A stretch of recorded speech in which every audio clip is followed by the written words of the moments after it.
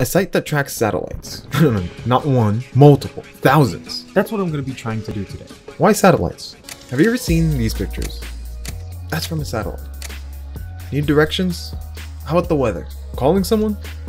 These are all satellites. In fact, let me show you something. This is Starlink. They provide internet all over the world.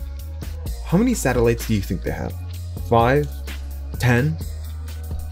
The actual number is 2,500, and there's gonna be more. A lot more, actually. All of them are floating over your head right now. That's just Starlink, nothing else. My goal is not only to track Starlink, but everything. That means the Hubble telescope, ISS, anything I can get my hands on, it's gonna get tracked.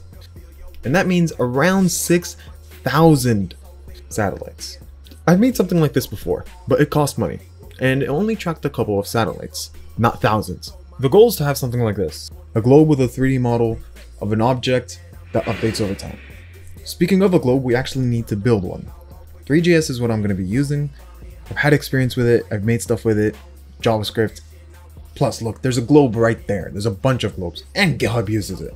Building out the globe isn't that difficult. All we need is a camera, a sphere for the Earth, a texture for the Earth, and a couple of them actually. One of them is going to be a night one, so it looks all pretty and realistic. And another thing was we want to have that glow, so it looks more earthy and whatnot. It just looks a lot better with the glow, I feel like. After we have the globe, what we're going to need is the latitude and longitude in 3D space. We got this figured out pretty quick after a quick search on Stack Overflow. We found out that all we need to give it is the radius, the latitude and longitude, and we get this 3D positional data, and we could output it.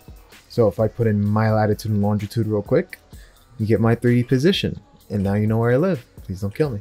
So I started messing around with it a little bit, and when I was messing around with one of the satellites, just updating its position minute by minute, I thought my code was wrong because this one satellite wasn't moving at all. And I thought that was the main point of satellites, for it to actually, you know, move. But what I figured out after some research, it was a geostationary satellite. Those are usually used for surveying the weather or just surveying the land.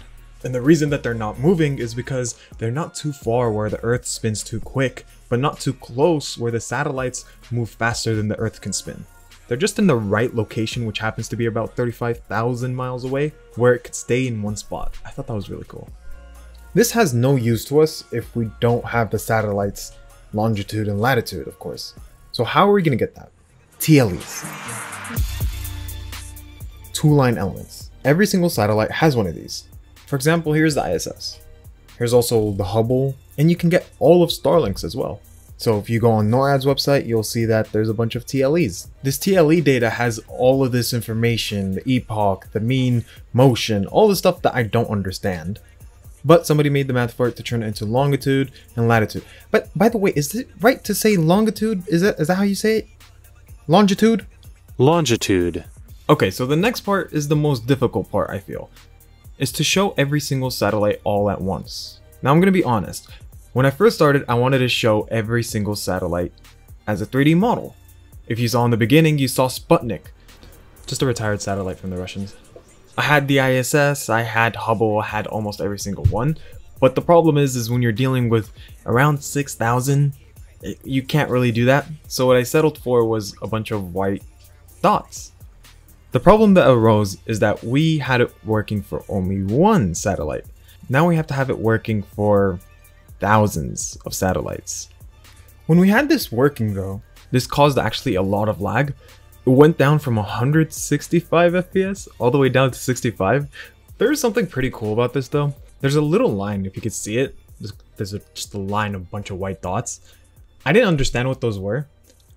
I figured out that those were Starlinks. And the reason that they're in a line is so they can avoid collision.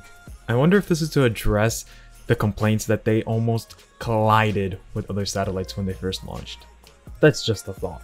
But back to the main topic. If I had 6,000 just like 3D models, I would be expecting at least like 2 FPS. But it was still pretty cool to see 6,000 satellites all at once. I mean, that's just mind-boggling for me.